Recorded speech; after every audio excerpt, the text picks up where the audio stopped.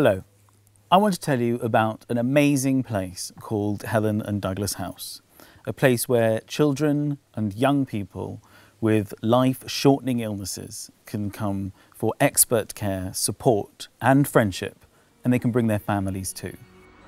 Knowing that your child is going to die must be one of the worst things any family could ever face. But this journey does not have to be done alone.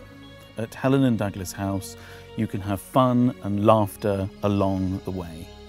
It's not about the length of life, it's about the depth.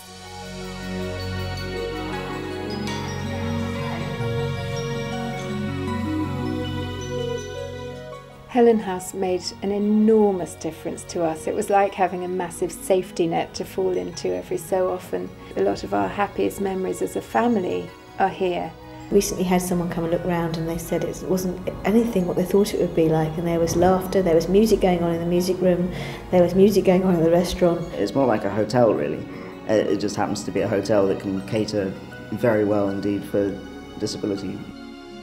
We look forward to Charlotte going off and staying on her own, and I know she's totally safe. She only has to ask for anything and there's somebody that will give her something, even if it's just a cuddle.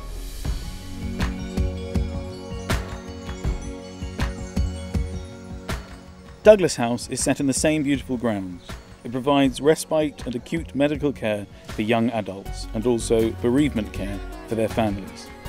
Some of the teenagers who used Helen House helped to design the new building to meet their needs. When a child has died in Helen House, the family stay in the room the child died in for as long as they need to.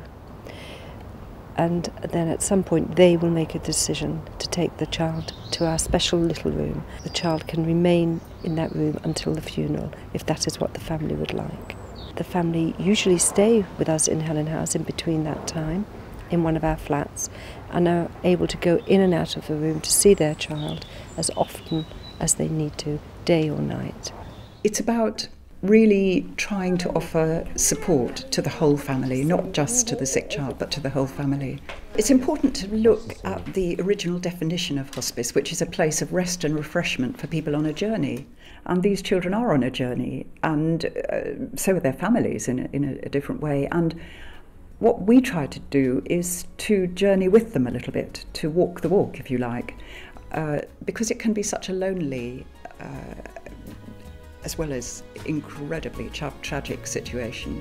As a parent, I simply cannot imagine what these families must go through. It costs £4.5 million every year to run these two incredible hospices. Your support will make an incredible difference to these families' lives. Thank you.